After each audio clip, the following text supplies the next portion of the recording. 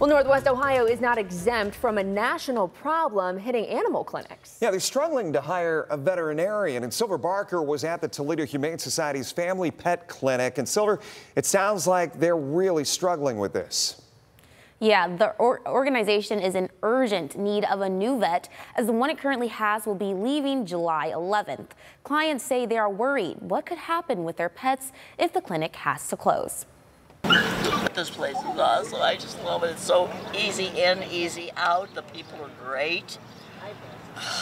I just really wish they could find a way to stay open.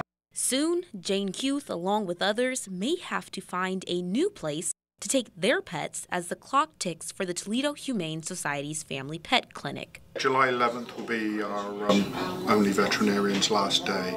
The nonprofit's CEO and president, Stephen Heaven, says he'll need to find a new vet by then or temporarily close. We've been working hard to try and find a replacement. At the moment, no luck, but we still have a few days, so hopefully we can get somebody in place before that happens. Heaven says the struggle to find someone isn't just local. There's an actual shortage nationwide. Humane societies around the country are really struggling to find veterinarians.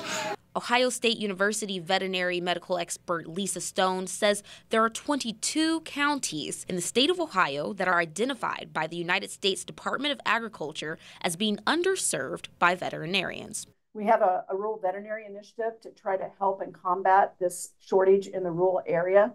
We're putting a lot of focus on that to make sure we increase the ability to get more veterinarians out into that rural area. In the meanwhile, until the family pet clinic finds a vet, Heaven advises clients to be prepared to find care for their pets somewhere else. Because I'm very sad that's closing. I really am. It's so convenient. I wish they could find a way to just keep it open. The clinic is telling clients to call as soon as possible before July 11th if they need refills on medications or any other service. Reporting in studio, Silver Barker, WTOL 11.